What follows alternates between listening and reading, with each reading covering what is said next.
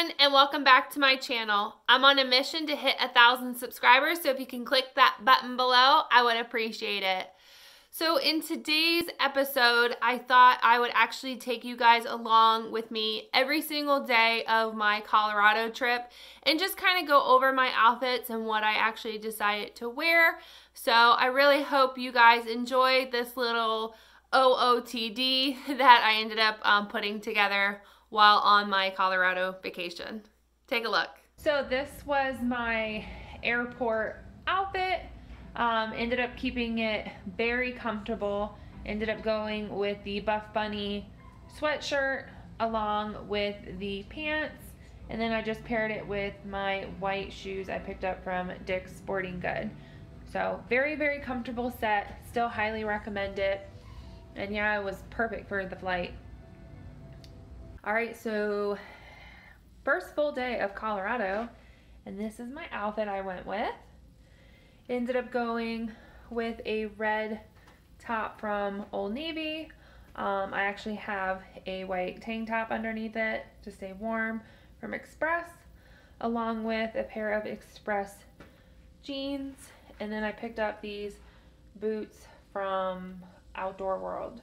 The socks I actually picked up from Burlington Coat Factory. They're supposed to be like thermal socks, but they did not keep my feet thermal and warm at all day. So I was freezing. But I actually also have a pair of thermal pants on, and I picked these up from Amazon.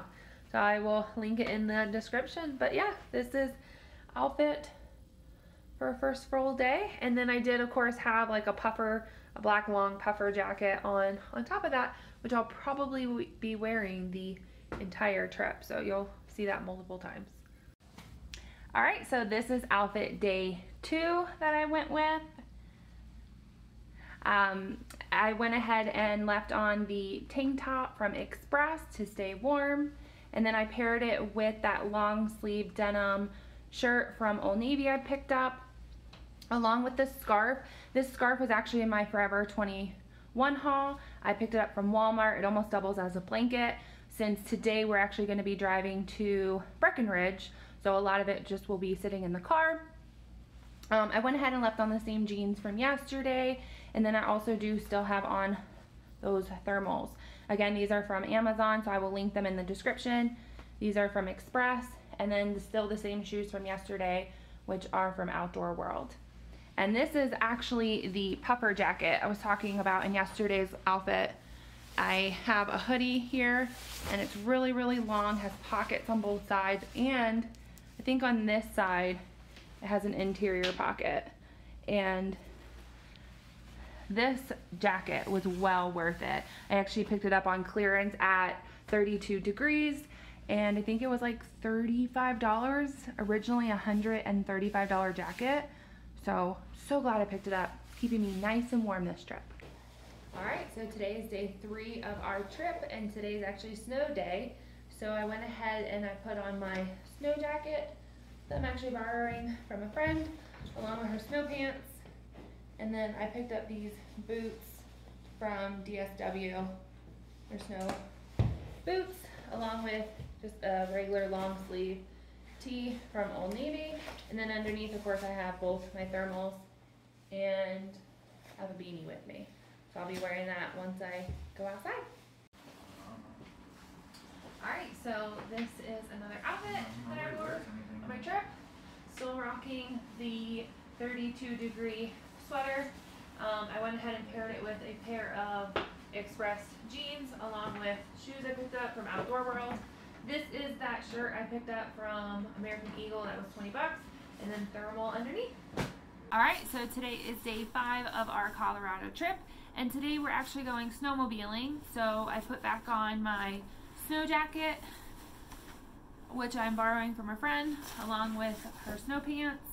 And then the long sleeve shirt I picked up from Dick's, which I believe is just simply Southern. And then I have my snow boots, which I will be putting on. I picked these up from DSW, along with my beanie, which I got from Amazon. And I also ended up picking up a face mask downstairs in the lobby. It's classified as a neck warmer, also doubles as a face mask, and it's very thick, so it was perfect. And then the one thing I do highly recommend when cold weather is these hot hands. I actually do have gloves on. I don't have them near me, so I'm looking for it. They're in my backpack, ready, packed, ready.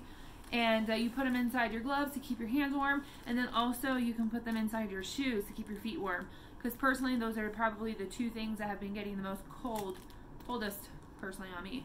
So hopefully you guys have been enjoying these outfit hauls. We have 2 more days left of our vacation, and then sadly we're going home. Actually, it's really not sad because I love warm weather, and I'm kind of done with the snow.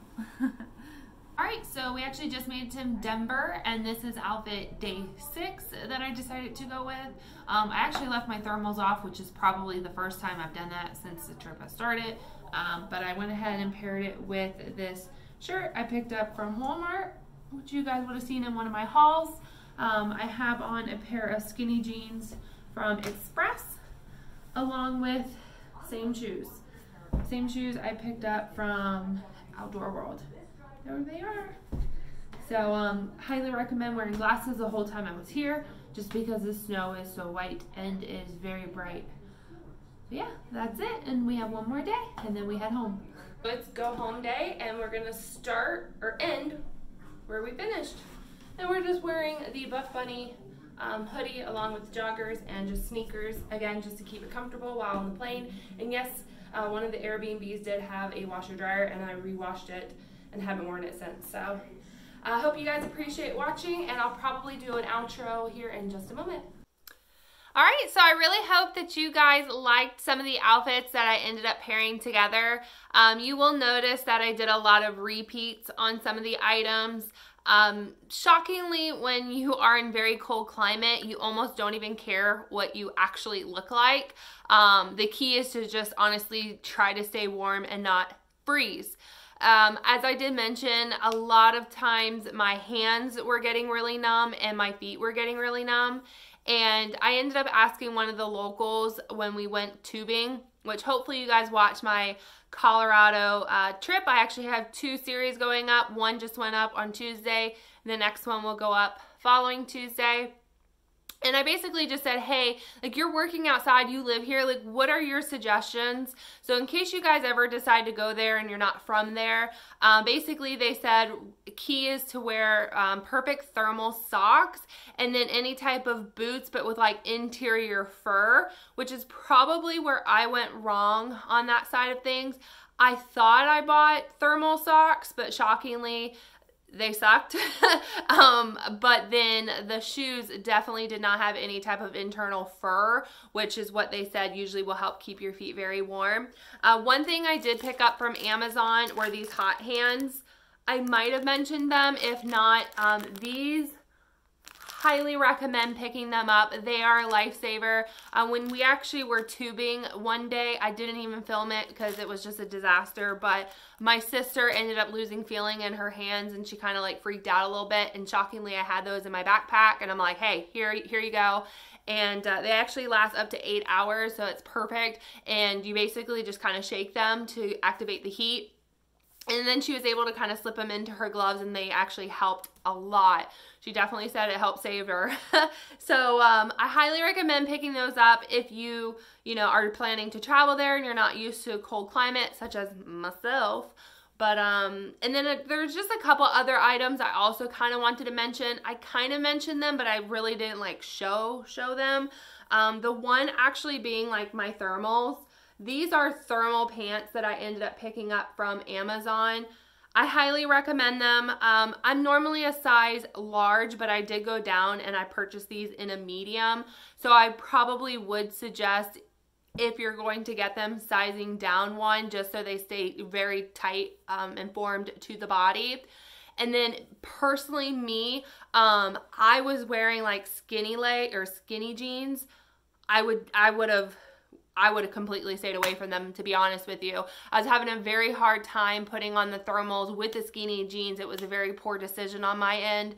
But my sister did show me a trick which really worked, which is basically you put your thermals on and then you wear your high socks. So you just basically put your socks like all the way up. And then when you're trying to put on your jeans, the jeans will slide right over and not actually like bring the thermals up with them. So I thought I would give that suggestion to you guys since it was really helpful. She probably told me on like, I don't know, like day 3 at that point. But at that point, of course, I was already frustrated with just trying to get the pants on. So I would just highly recommend just probably staying away from those style of jeans. Another thing I want to mention as well, wear your hair up. I did like a loose ponytail like this. I think on one of the days I ended up braiding my hair, which is when we did tubing. Keep your hair up, keep it out of your face. Don't just let it dangle, especially if you're going to go outside and do outdoor activities. Like I said, I typically did that when we were doing tubing or we were going snowmobiling, just keeping it up and out of the face. And do not, because I did this one day, do not wear hoop earrings. It was like I went to do something and my finger got stuck in the hoop and like ripped it out. And I'm like, okay, note to self, no more earrings the rest of the trip. So, I didn't do any jewelry really. I kept my hair kind of like tucked back just because I wasn't trying to get it all tangled or get it messed up everywhere. So those are just things that I personally dealt with while on the trip. But then I also wanted to mention other things that I purchased, you know, either for the trip, which are these gloves. I actually picked up these gloves from Amazon.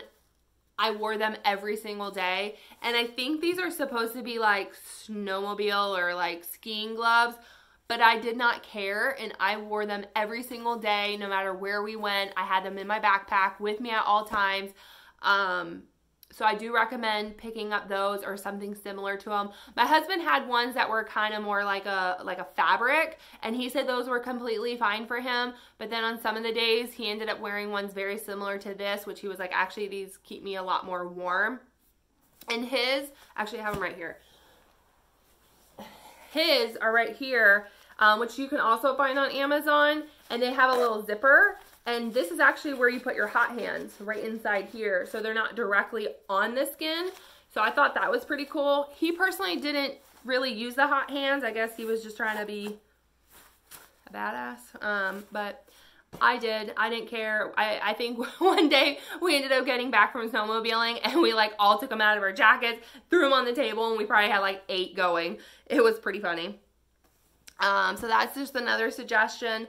Another thing I ended up picking up was this while in Colorado. I think I picked this up in Steamboat, the hotel, the resort we were staying at.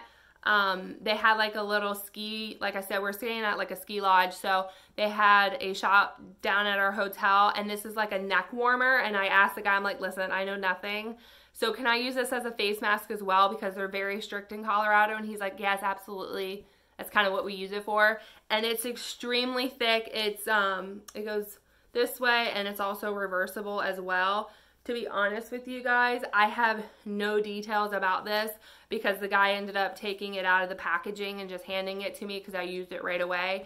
And I actually bought that when I went snowmobiling, and it was amazing, very thick. Highly recommend picking one of these up. I'm sure you can find them anywhere. And then another thing we ended up picking up were these goggles. We had to pick these up for snowmobiling. Honestly, we purchased these at a local shop in Breckenridge. I guess they're called Scott's. And we basically told the guy in Breckenridge, we're like, listen, we're from Florida. We'll probably never wear these again. What are your cheapest options? And I think we picked them up for like 25 bucks. And they were perfect. They stayed on my face. They did not get fogged at all. Which is very important, obviously, when you're driving, especially with the face mask on and you're trying to breathe and everything. So I had no problems and no complications.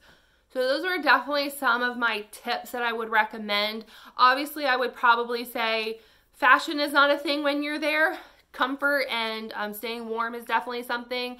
Obviously, like I said, I did a lot of outfit repeats, so I didn't feel like I had to pack a whole lot. I just did a lot more t-shirts, but kind of kept the same pants. And then obviously 2 days I ended up wearing my snow gear since we were going outside. And I don't live there, so there's no sense of me having multiple options available for that. But that was just my personal experience and what I dealt with. I'm hoping that this might be helpful if you guys ever decide to go and maybe you're not from cold climates. But if you are from cold climates and you have maybe better recommendations for me or maybe a subscriber or a follower, I would definitely like you to list this stuff down below in the description. Maybe ideal on shoes or thermal socks, because like I said, those are definitely the two main items of what kept, well, that and my hands kept freezing up on me. So I really hope you enjoyed watching. If you could, please like, share, and subscribe.